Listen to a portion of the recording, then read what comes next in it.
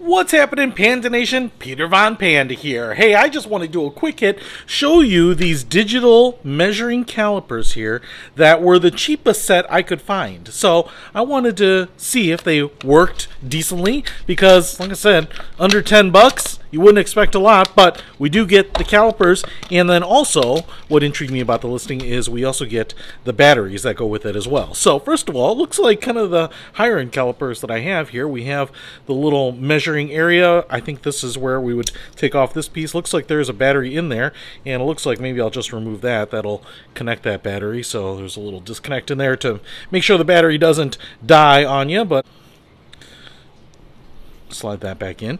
All right, now I will say that what makes this cheaper or less expensive is that everything on this is plastic. So you can see the little measuring pins here. So if you're clamping down on something or you are trying to measure inside a hole, these are all plastic, but that shouldn't really matter, assuming that you're pretty delicate with these, that you don't smash things around. You can see you have the ruler here, but this is all plastic. On the higher end ones, it'll be metal usually. And what you can see here too is we have an on-off button and then a zero button, so I can just zero out right there and then switch from millimeters to inches. I'm actually going to switch this to inches because I actually have something and I'm trying to measure it. So you do have two extra batteries here, and what I'm going to do now is just open this up. Now I have this golf club here, and what they didn't give me is the diameter of the post here. Now I think it is 0.355 inches. Actually, that's what I think it is. So I'm just going to try to verify that with the calipers here and see if these calipers give me that same number.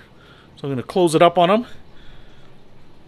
0.33 inches. So pretty darn close to the 0.355, which I was just guesstimating, because normally these are 0.370, but that did not look big enough to be 0.370. So 0.33. So what I know is that this particular shaft here is 0.33, which is pretty awesome. And like I said, if you wanted to find the inside diameter of it too, you could put these on the inside and push them out, and we could find out that the inside diameter here is 0.24 inches. So you can find the outer diameter and inside diameter with this, and for, I don't know, the $6 or something that this was, pretty nice. Turn it off to save power.